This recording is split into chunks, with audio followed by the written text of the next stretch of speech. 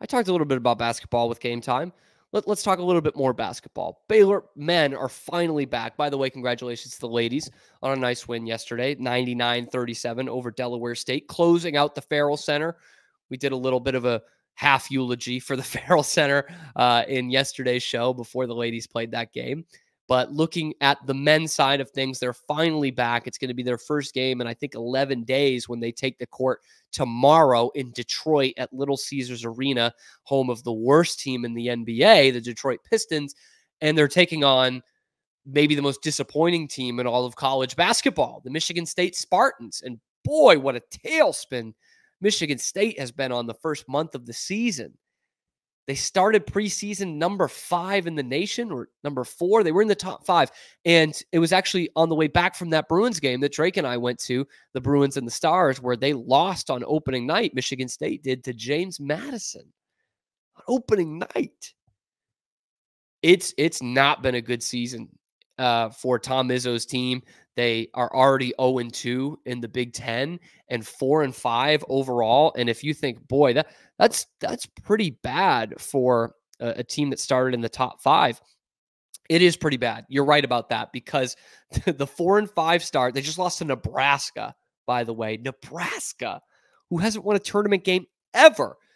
That 4-5 record ties the worst start by a preseason top 5 team in the last 40 years. 2 other teams have done that. Louisville in 86-87, after they beat a great Duke team with Johnny Dawkins the year before in the title game. And then 2003-2004, Michigan State. So Tom Izzo has been there before, and he is maybe the best coach, active coach in all of college basketball. You certainly have 2 of the top 5 squaring off against each other in terms of coaches on Saturday in Detroit.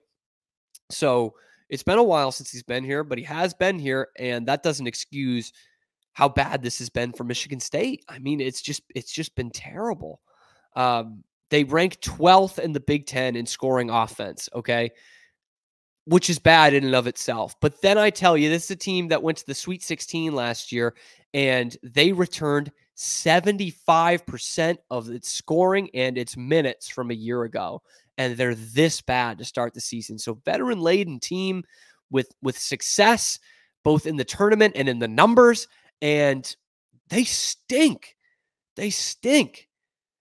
They're 69th in Ken Palm adjusted offensive efficiency, which is 42 spots lower than where they ended last season. 69th in quote-unquote total adjusted offense. They are 73rd.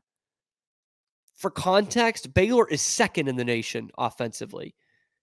I mean, we know Baylor, this is a special team, but if you're ranked in the top 5, which was 15 spots higher than Baylor in the preseason poll, you better be up there in terms of numbers, and they're nowhere close.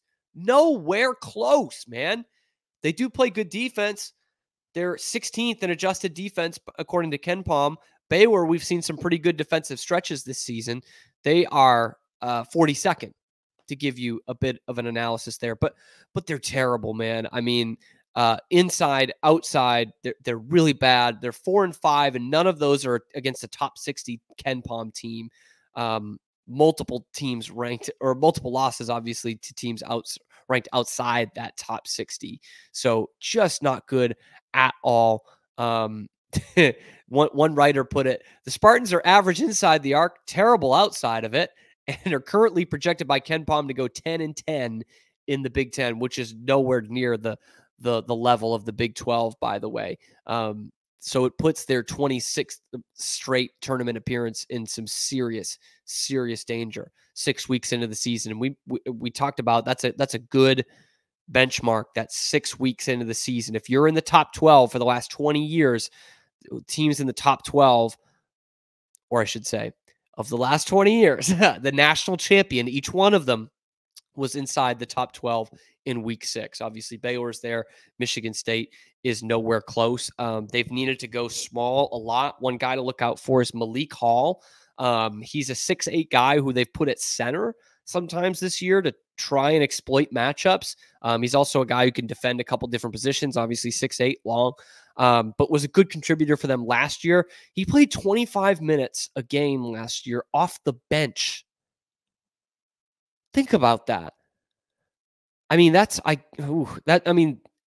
situationally, that's like Jonathan Chamwachach or Jeremy Sohan, who would come in for Flo Thamba, who was the starter in name only. But neither of those guys are playing 25 minutes. This kid was playing 25 minutes off the bench. He's starting this year, also playing 25 minutes and averaging 10 and 5 on 47% shooting. So that's pretty good. He's been one of the bright spots for them. But they think that sometimes that's going to exploit some mismatches, but Baylor's going to be able to do that on the other end because of the production they have in the paint. You know, a 6'8" guy, I don't care how old he is, by the way, he's a fifth-year senior. He's going to have trouble with Yves Missi. Yves Missi's a unicorn, man. He's got all the moves already inside. And you put a 6'8" guy on him, again, I don't care if he's 23 and Yves Missi's 18.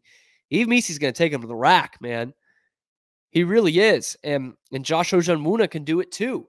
And what I've noticed about those two guys specifically, but Baylor as a whole, is you can't isolate those guys. Teams have tried it, especially against Missi, where they'll clear it out and try to isolate him and go one-on-one against him and feed their big guy in the paint. It doesn't work. It doesn't work. Janai Broome of Auburn, who's one of the best big guys in the SEC, he couldn't even do it. I don't think Malik Clark's going to do it, although it sounds like he's a good player, good contributor, good leader on the team. He's not doing that. Not doing that against Steve Missi. Now, one thing Michigan State really does have going for them is they are very desperate for a win. And Tom Izzo, like I said, is one of the absolute best college basketball coaches still doing it. He's a Hall of Famer. One national championship is probably less than he should have, but always had a ton of respect for him and his teams. They always peak at the right time. They're going to need that a little bit earlier this year, or they're going to be in serious trouble of missing the tournament, even with the Big Ten not being the strongest conference in America for sure. But this is a good test for Michigan State to get a big quad one win, which they only have one of this season, to knock off a top 10 team. And Baylor, who's got has had a long layoff, has had finals, got to travel up to Detroit. That part kind of plays into Michigan State's hands. Everything in terms of the numbers and the basketball side of things does not. So it's not going to be a great one for the RPI for Baylor in terms of what we thought it was going to be before the season when Michigan State was a top 5 team, but they could put a hurting on the Spartans and really show the nation that they are that national championship caliber that we at Baylor definitely think that they are.